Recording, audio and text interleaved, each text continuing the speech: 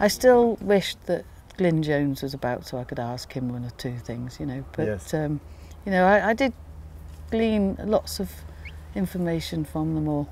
It's funny you mentioned Glyn, because I got started in sheepdogs. I was in a bookshop one time, and my father was a farmer and we had sheep, but then I see his book and A Way of Life, and it just caught my eye and I bought it. And it was about 2 years later before I opened it and ended up with dogs. Really? But it was lovely. I got on the team back in 2000 and it was in, Yeah.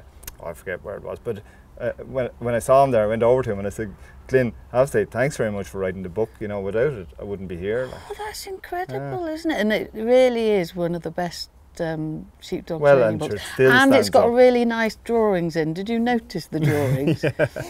my little drawings that I they're did. yours? Yeah. No way. Yeah. Oh, that's brilliant. So all the way back then when I was learning how to do it, I was looking at your drawings there. Yeah, with little pencil drawings. Oh, yeah.